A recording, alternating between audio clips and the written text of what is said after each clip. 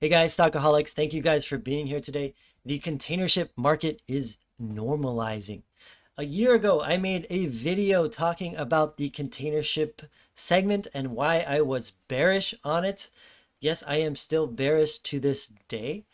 That video that I made, was the worst performing video in terms of the like to dislike ratio I have ever had on this channel, and also in terms of the comment negativity. Despite that, I think a lot of the things that I said in that video were correct. To quickly summarize that video, I mentioned that I thought that the demand for container ships was unsustainable, and this was a result of the medical event, stimulus related spending, and a lot of that going to good spending, and a lot of that coming and artificially bloating up the container ship market. Some of the other things I mentioned in that video is that I thought there was a bullwhip effect taking place, and that we can see this happened in the last couple of months when some other retail companies out there like Target and Walmart have said that their inventories are artificially high.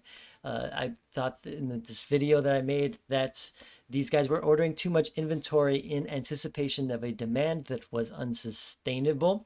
And I also mentioned that I thought that the supply was starting to get out of hand in terms of container ship ordering.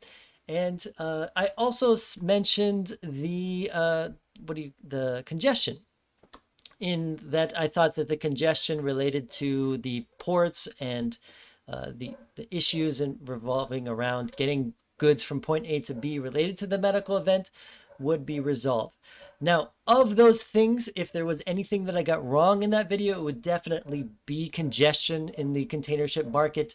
The congestion to this day is still actually quite elevated, but I would say that all of the other things I mentioned has come to fruition in the 12 months since I've made that video. Now, I am still bearish to this day, but I still follow the container ship market because I think that there are things that I can learn from this space that translate into other spaces and other investments.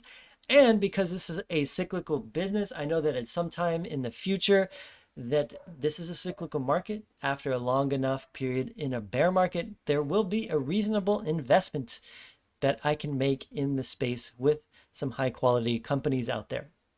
Recently, I listened to a conference call from Maersk and a conference call from Zim. And yes, they are very different businesses in the space, but they both have a lens and a picture and a view on the container ship market. And I want to share some of the ideas that these guys were talking about, and then some of my ideas surrounding those things that they were sharing. Okay. First of all, spot rates, they've been dropping over the last, I think since September they peaked in terms of spot rates. The spot rates peaked at around 11,000, which was insanely high for container ships. I think the highest they ever earned in terms of spot. And today the spot rates are around 5,800. So they have come down significantly since then, around 50%. Now, the container ship market is largely long term. It's not so much in the spot business compared to bulkers and the tankers. A lot of the business that takes place in the container ship market is long-term, and the long-term charter rates for the container ship market are still very, very high, near all-time highs, but they're beginning to come down. And because spot rates are beginning to come down, I would also expect that these long-term charter rates are going to begin to come down as well. By the way, I also mentioned that this doesn't matter in terms of share prices, because the market is forward-looking and because the market knows that the spot market ultimately dictates these long-term rates, that the share prices will come down as spot rates come down, and that is exactly what happened. Okay, now I wanted to talk also about congestion, because that was again one of the things that I got wrong and is still quite high to this day. There's a comment from Soren Sko of Maersk, and he's talking about congestion on this call. In conversation with investors in the past quarter, I was frequently confronted with questions around the development of global congestion. As we all know, congestion really ramped up last year in the US West Coast as import volumes jumped up at the same time as labor supply, longshoremen, truck drivers, and warehouse workers dropped because of the medical event. We had expected the congestion to ease by the mid this year as demand would moderate, myself included. But as we can see on his chart, in the US, they remain at very high levels. The situation on the ground have eased, that while congestion has eased a bit on the West Coast, congestion has spread to the East Coast and to Europe, even though European volumes are essentially in line with pre-pandemic levels. But containers are just not moving off the terminals as fast as we would like to see. As there is inefficiencies in this market, it leads to a floor in terms of their earnings. One simple example, on the West Coast, we have massive problems getting rail cars. Yesterday, we had 8,500 containers in our Los Angeles terminal waiting for rail cars, which is 3 times or 4 times the average rail cars from a year ago. Across the East Coast, the West Coast, and Europe, we see issues in getting enough labor to trucks and with customers not picking up containers because of full inventories. I wanted to talk a little bit about supply. Okay, this is the main reason I would ever be bearish on any shipping segment.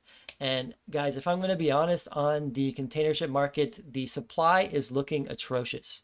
Now, before the pandemic, the order book to the fleet order book percent ratio in terms of the amount of ships that were coming online was at 10%. Today, it is over 30%, and every single day it is growing. As long as these guys have positive earnings, they will continue to order more ships. I wouldn't be surprised if by the end of this ordering spree, it gets as high as 40%.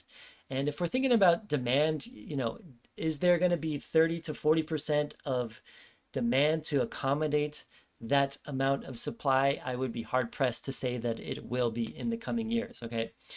And so on these conference calls, these guys kind of try and dodge these. They kind of, they throw some other things out there for the investors to kind of say, hey, look at this instead. One of the ideas they talk about, I think I'll talk a little bit more about in this video later, is the IMO regulations. But if you, they're grasping at straws because the supply is bad in terms of the order book for containers, right? Okay, moving on to demand. These guys also say that rates may have peaked, then that they expect flat to negative demand for the rest of the year. US retail sales has been flat for a few quarters.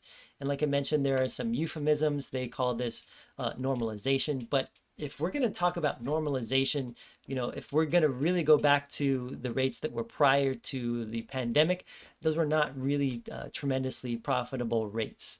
And so if that's the normalization we're talking about, that's not tremendously exciting. But they have some comments on the call, and it's not all doom and gloom. I think, again, this is from Maersk on inventories and ordering. Import volumes are still high, okay, but they expect them to get lower. A couple of effects, effectively, that's a strange sentence. Some of the inventory that we see, particularly in the US, where there's good data, is if you will, they have the wrong inventory. So our customers are complaining that they have the wrong inventory. And still, it has to import, if you will, the right inventory.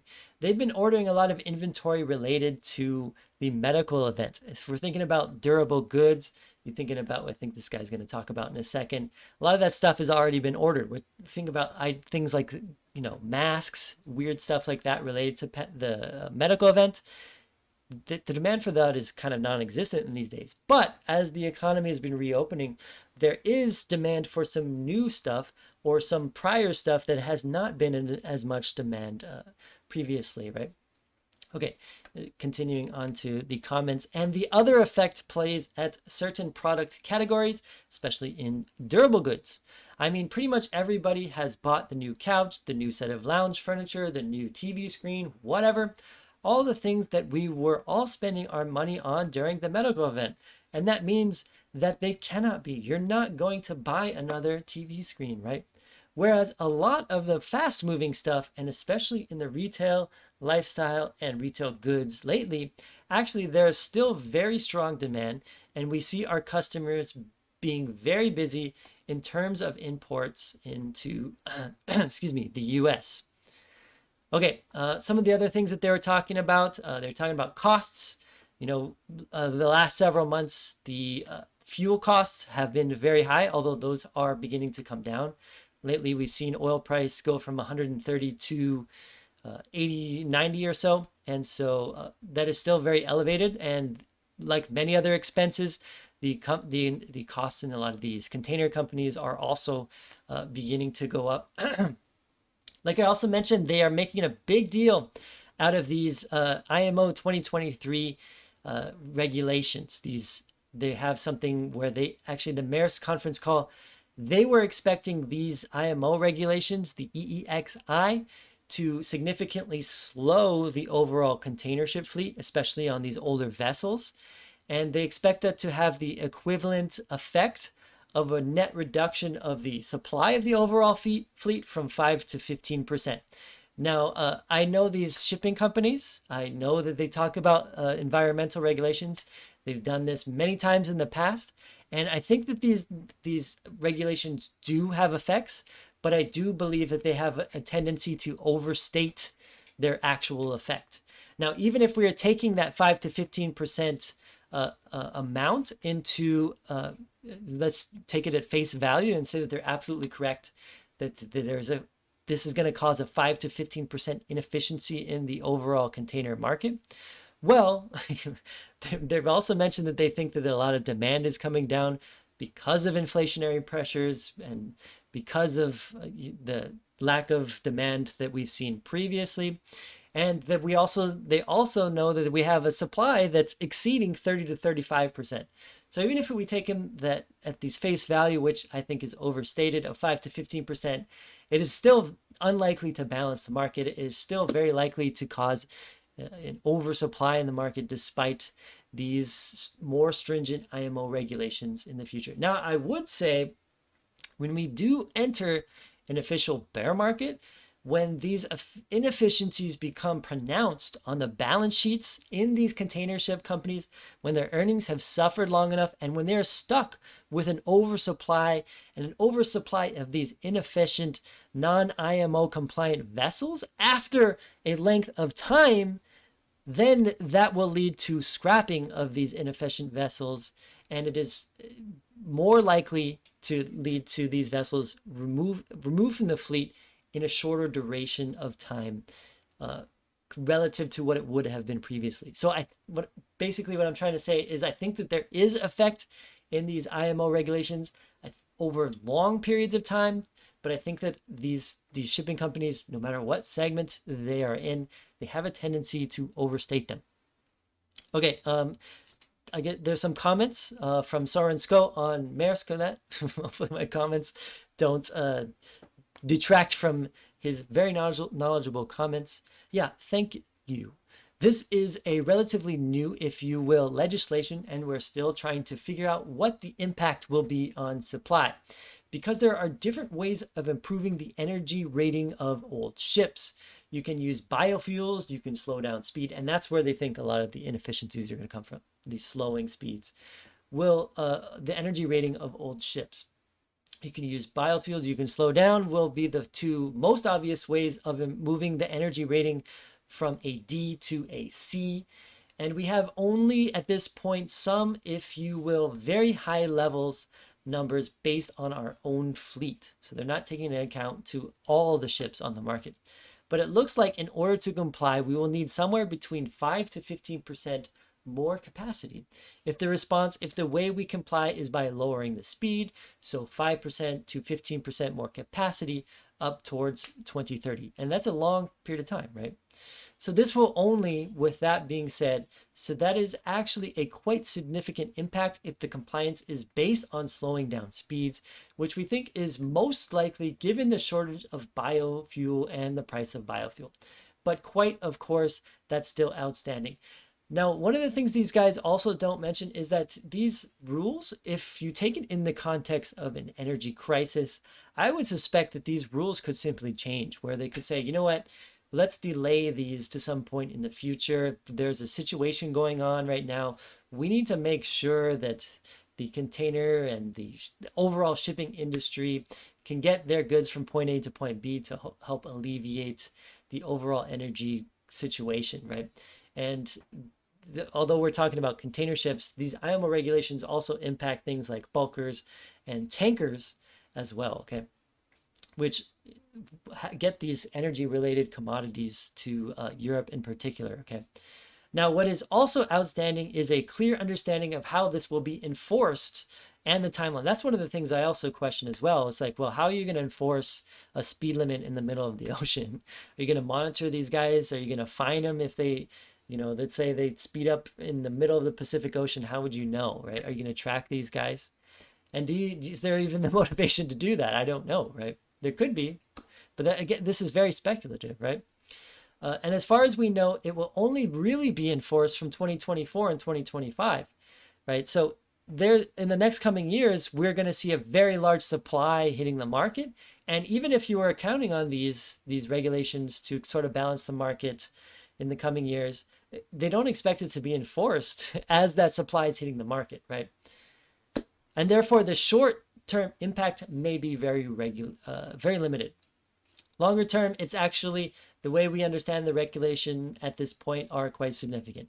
On the longer term, I think I agree. I think that it will have some impact, but I would like to see what that is. And again, I think it's more likely that it's going to impact the scrapping in a bear market. Okay. Anyway, that is the video. These are some of my thoughts, some of the comments on the container ship market.